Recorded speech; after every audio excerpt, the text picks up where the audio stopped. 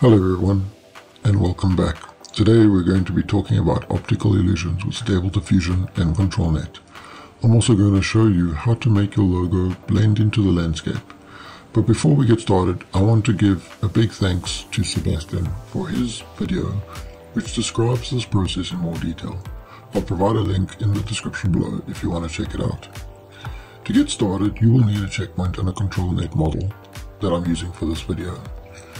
Head over to Civet AI, search for the Absolute Reality and download that model into your Automatic 1111 folder.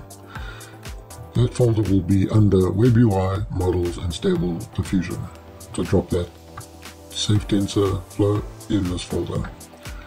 The other file you will need is the QR Monster Safe Tensor and YAML file. So go ahead and download that from the site. Again, I will leave the links in the description below. Drop the folder to download it into the WebUI extensions, SDWebUI ControlNet and Models folder.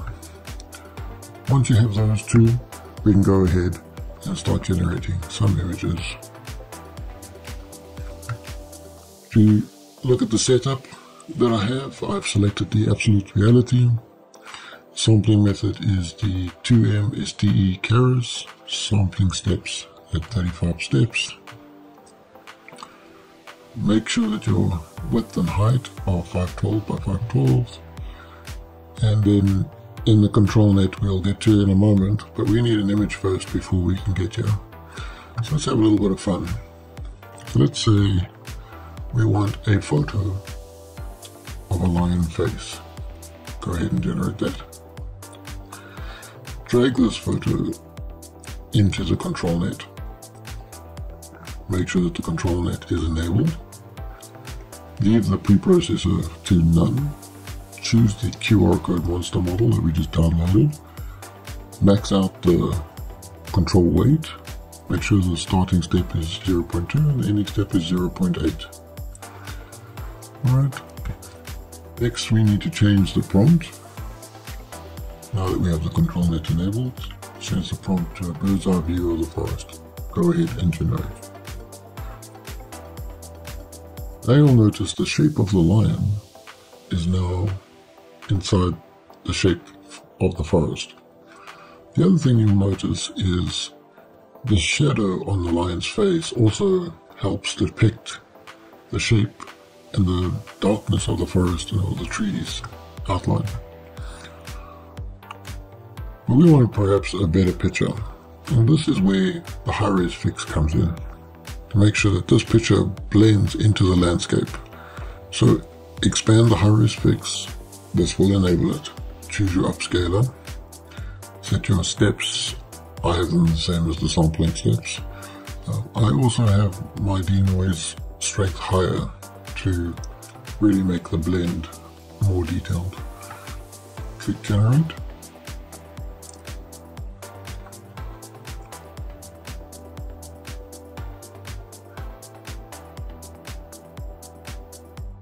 And there we go, fantastic blend of forest and lion. Let's try a different picture. Let's disable the ControlNet. Let's have a photo of a deer, full body shot. Go ahead and generate.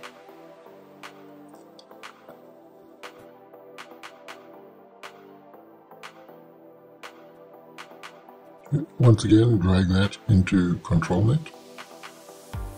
Enable ControlNet. Leave everything the same. Leave all this the same, but let's use the same prompt as earlier. A bird's eye view of the forest. Click generate.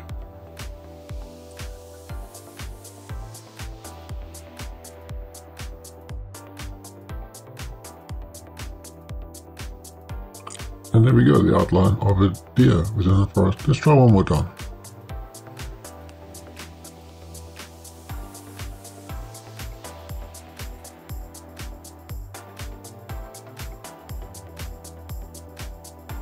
Very good, very nice. Now I'm going to show you how to do the same thing but with a logo. So I've got a logo here of the Spartan golf club. But for this one, we are going to pick the preprocessor. Select invert on the preprocessor, leave everything the same. The unfortunate piece of this logo is that the Spartan text is thin and not quite as bold and large as it needs to be.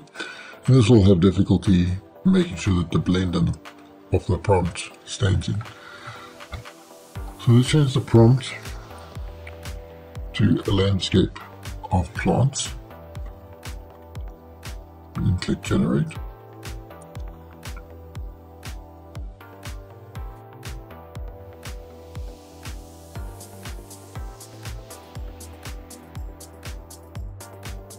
You can still see Spartan in the flowers below here. Let's try one more time.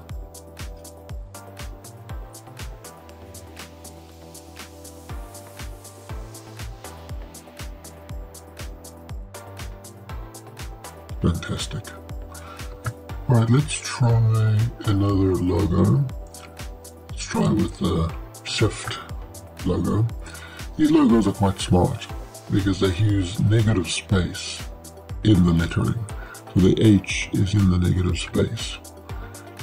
So let's go ahead and generate.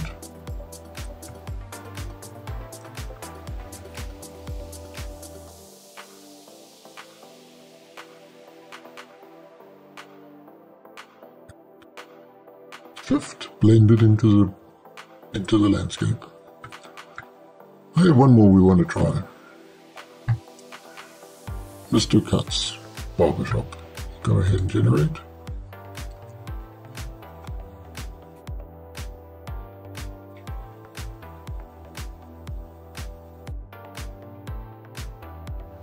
That came out really nicely.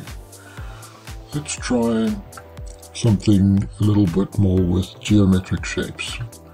So let's drag a wormhole into the picture. See what the preprocessor gives us. Okay, that's what comes out nicely. But we want to change the prompt a little bit here. Let's say we want a city street at night. And click generate.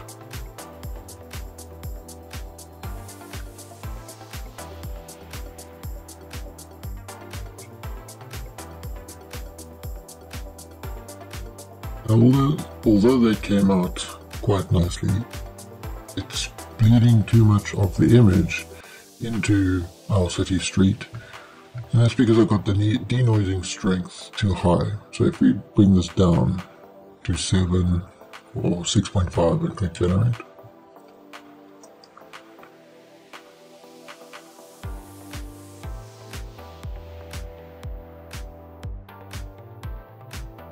now it looks more like a street and you have the image blended in.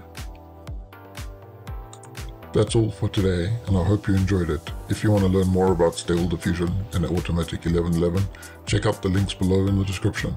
As always, please support this channel by subscribing and clicking on the like button below.